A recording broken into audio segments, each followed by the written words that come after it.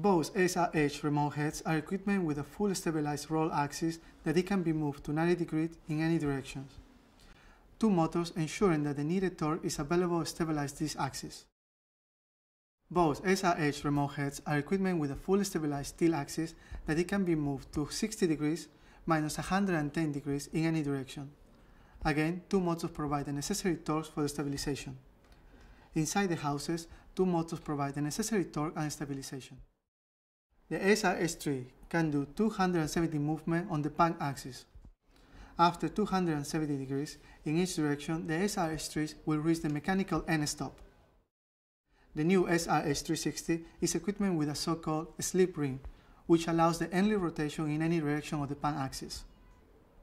In addition, the SRH-360 is equipped with stronger pan motors that deliver 50% more than the torque than the SRH-3. The SRH is equipped with a tool-free camera mounting platform.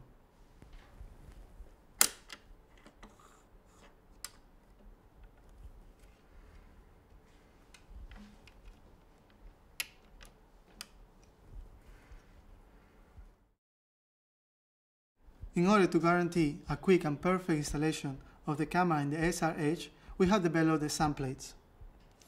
The extremely stiff and lightweight of the SAM plates guarantee a vibration-free fit the camera and ensure that the sensor is at the correct height. By using the RMB3 brackets, 90mm rods can be mounted for use the focus, the iris and the zoom motors. In order to be able to adjust the lateral position or balance of the camera, the entire camera setup can be moved to left to right after releasing the clamping lever on the front camera mounting platform.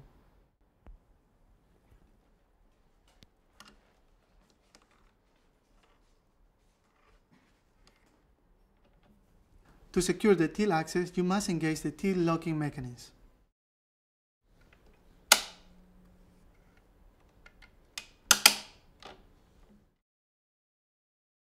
Now you can safely mount the camera and all the accessories you need. Please remember, before powering up the remote head, the tilt lock must be disengaged. An engaged tilt lock may cause damage by the overheat of the tilt motors.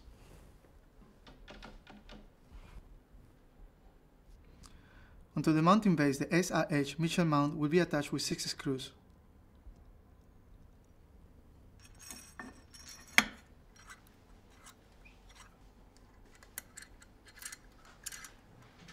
Please check time to time that all the screws are still tightened.